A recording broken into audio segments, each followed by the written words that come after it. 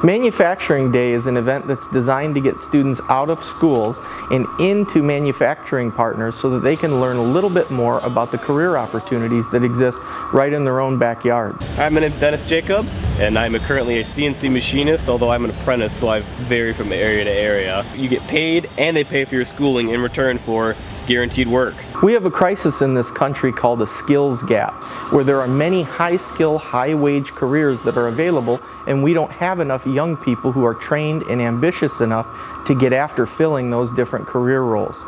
Manufacturing Day is designed to help students understand exactly how they can use those skills. My name is Paul Crow. I'm in charge of the mold shop. It's a human trade. It's not a computer skill. It's something that's never going to be replaced by a computer or anything automated. You can take pride in doing, and you'll always have an opportunity to work. My name is Mitchell Weir. I'm a PCNL intern. A lot of great people here. You meet a lot of new people. It definitely furthers your career. It gives you way more experience than you would working anywhere else.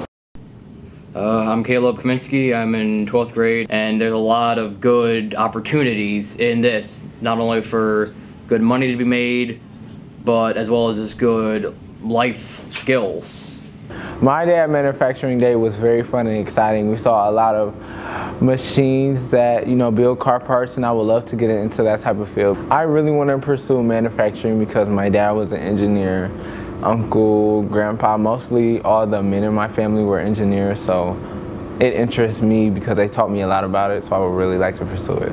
If there's one thing I want all high schoolers to understand, it's that next time you get an opportunity to get out into the workforce, to job shadow somebody in a career path and actually get the experience to see what a day in the life looks like. Once you do that work, you're going to be a much more qualified candidate than some of your other classmates for those high-skill, high-wage career paths when they come your way.